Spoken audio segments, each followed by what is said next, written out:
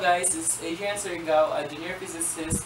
So last week, some of my followers requested me to create a video blog on how optical instruments form images. So now guys, this is it. I'm going to grant your request, but before that, I'm just going to pick 3 optical instruments that are commonly found at home. So guys, these are the optical instruments I found at home. First, the eyeglass. Next, the flashlight. You a flashlight, light. The mirror. What is lens? A lens is simply a glass or a transparent plastic that uses refraction to bend light and form images. So our first optical instrument is eyeglass. Eyeglass is used for people with vision problems. Eyeglass work in the same manner whether they are for nearsightedness or for farsightedness. The eyeglass lens is curved so that it bends the light rays that hit your eyes so you can see images clearly. Eyeglass lenses are curved pieces of glass. The curvature of the lens bends the light rays as they approach your eye. This helps the rays focus on your retina, instead of behind or in front of it. There are 2 main types of lenses used in eyeglasses. It depends on the vision of the person.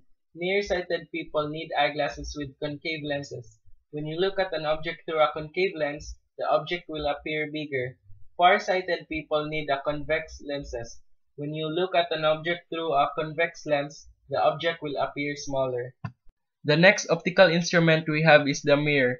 Mirror, whether plane, concave, or convex, produce images. A reflection in a plane mirror is a familiar example of a virtual image. The image is called virtual because the light does not really come from the position of the image. A mirror can produce a real image provided that it is a concave mirror. A concave mirror or converging mirror has a reflecting surface that bulges inward away from the incident light.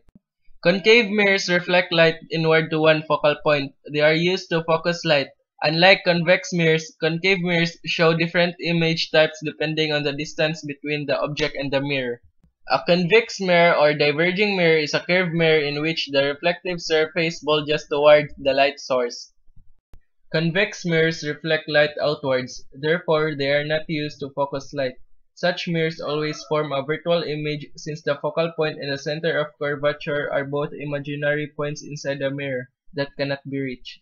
As a result, images formed by these mirrors cannot be projected on a screen. Since the image is inside the mirror, the image is smaller than the object but gets larger as the object approaches the mirror. So the last optical instrument that we have is the flashlight. The lens of the flashlight is the clear plastic part you see on the front of the flashlight that protects the lamp, since the lamp is made of glass and can easily be broken. When activated by electricity, the tungsten filament or LED in the lamp begins to glow, producing light that is visible.